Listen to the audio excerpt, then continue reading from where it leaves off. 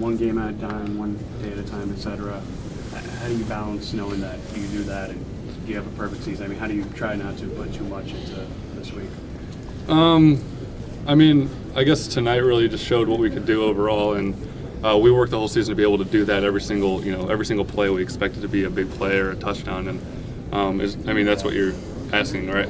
Yeah. Yeah. I mean, so I mean when we go out and play, it's no matter who we play, no matter what the defense is, no matter what the scheme is, we expect to have big plays or touchdowns every single time.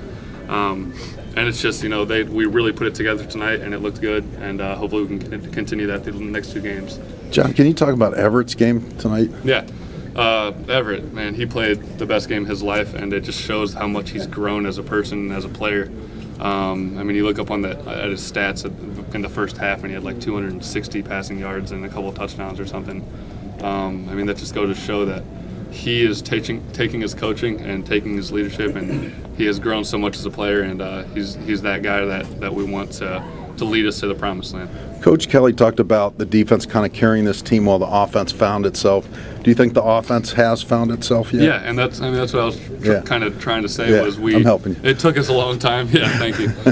It took us a long time, but we finally established ourselves and what we could do, and now everybody just has complete and total confidence. We have all season. It's finally showed. So it's nice that that's finally showed, and especially at this time in the season, because 11-0 and we still got a big game left, and then the one after that.